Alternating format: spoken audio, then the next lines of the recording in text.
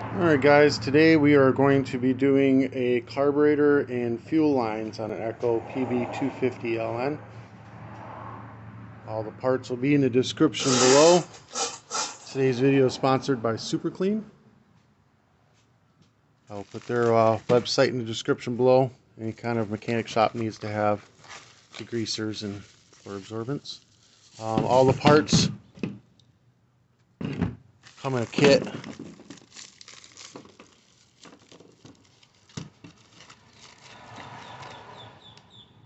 Like so. It's got everything you need. Spare fuel filter, extra primer balls, air filter, fuel line with the rubber grommet, spark plug, gaskets, everything you'll need for this job. This customer thought they were going to work on it themselves and forgot to put a few parts back on. So we gotta replace everything. We're just going to go through it. Alright, so first thing you do is take off your air filter cover.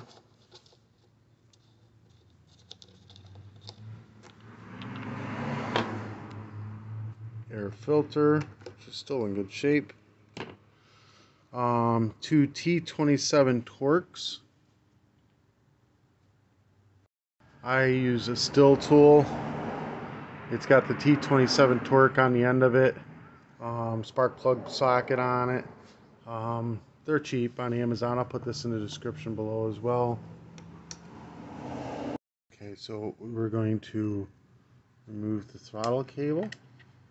Just goes back and off that hook. And then the two fuel lines, pop them off. Clean off the gas tank. I'm using degreaser. Just so you don't get any dirt in the tank when you pull this grommet out.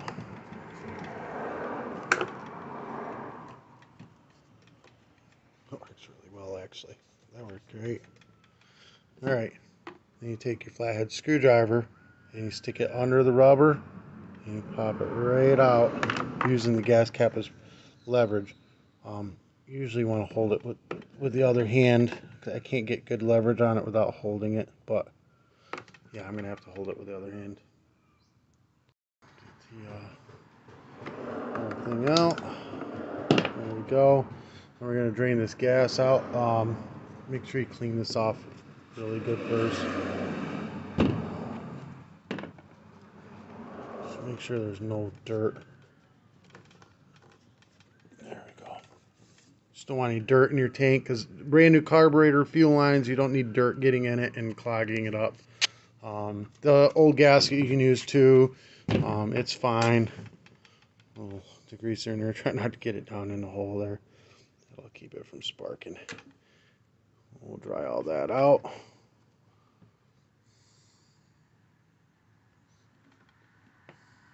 To get the gas cap off and out of the way is simple. It just pulls right out, no problem. All right, drain this into your, drain it in a container. Take it to somewhere that will actually take care of it and dispose of it properly. So we got to get the new carb prepped. You see this is at the wrong angle. It's got to be at this angle like this one. First thing though, we're just going to go ahead and pop this cap off. Alright, so we need this throttle cable.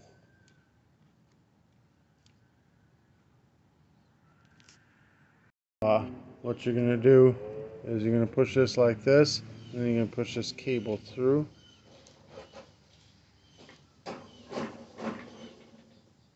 And you're just going to pop this cable out of this side here. Just lift it up. It's hard to do with one hand. Pull it out. Then you're going to go ahead, slide it in the new carburetor. So you push it through, and then this brass piece here has a thin side and a fat side. So there's a narrow side and a big side. So you can make sure that the narrow side's on this side, the big side's on that side. You're going to turn it till the cable lines up, and then you'll just lay the cable inside of it like that. And then you're going to pull this end of the cable. That barrel will actually slide right into that notch, just like that. Boom, cable's set up. Now we got to get this lined up. See the angle that this is? We got to tighten this until it's at that depth. See how much space is there and how much space is there. We're going to tighten it until it's at that depth, and then it's at that angle. So turn it clockwise. Just like that. This cap will go right back on. You don't even need to have the cap if you don't want it, but it just pushes down, clicks in place. Alright, now we're going to go ahead and concentrate on the fuel line. So the fuel filter line with the fuel filter, I'm going to pull up this way a little bit, just so it's a little longer than this line so we can tell them apart. Just like that. So the longer one is the one with the fuel filter. The fuel filter line goes on the bigger nipple. The other line is the return line. That goes on the littler nipple. And then this part here is the vent for the gas tank.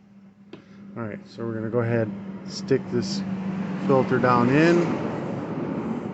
Get the rest of it down in. Longer ones filter, shorter ones return.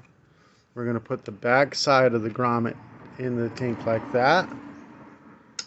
And then from the front side with a flathead screwdriver, you're going to push it in from one side to the other, just slowly and gently, and it takes a little bit, but it will actually go in.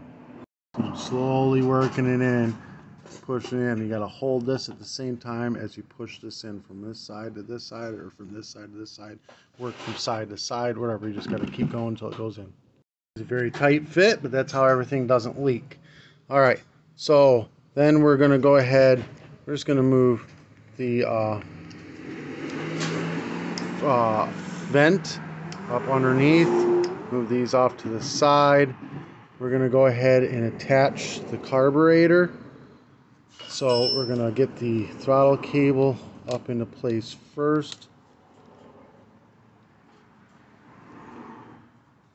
It's easier with two hands. Oh, let me do two hands. Okay. I'm going to leave the old gasket on because it's in great shape. If it isn't, and you got to take it off, clean the intake manifold off, and you're going to put the new one on where it's down like that. That little hole right there is a vacuum line, so you need to make sure that it's got the vacuum line on it. That's the vacuum line that runs the fuel pump that's built into the carburetor. So I'm going to use the old one. Choke arm towards the recoil. We're going to put this through the carburetor. This farmer ball to the right, and we're going to line it up, and then we're going to screw it down into the intake.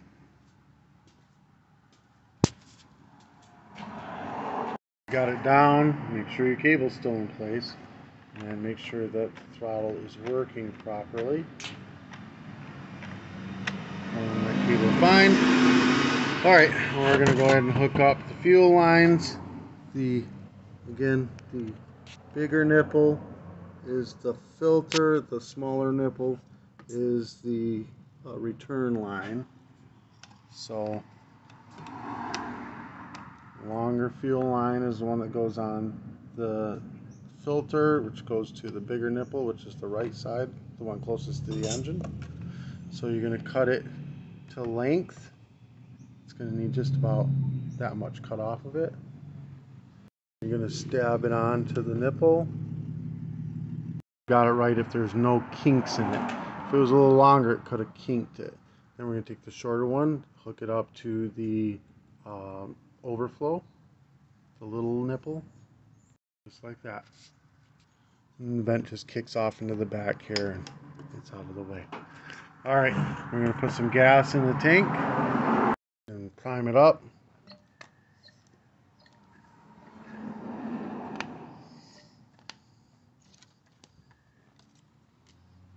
Just like that. You know that's right. If it doesn't prime, you look in the tank, you see foamy bubbles. You've got your two fuel lines backwards. Alright, put this gas cap back in. Just squish this down. And it just kind of folds in half a little bit. push it down in. Boom. Screw it on. Alright. New air filter on. Air filter assembly. Choke label towards the choke, or thin side up, fat side down. Screwed in place.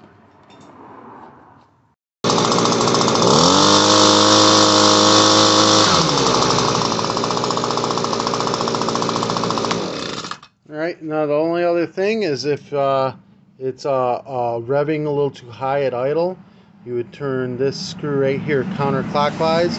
If it's idling too low, turn it clockwise. So you can adjust your idle right there. Alright guys, if this helped you out in any way, shape, or form, give me a thumbs up. Hit that subscribe button. Thanks to my new sponsor, Super Clean, for this video. Today's t-shirt was brought to you by Super Clean. If you want to do any advertising through my channel, message me. I'm more than happy to help you. Peace.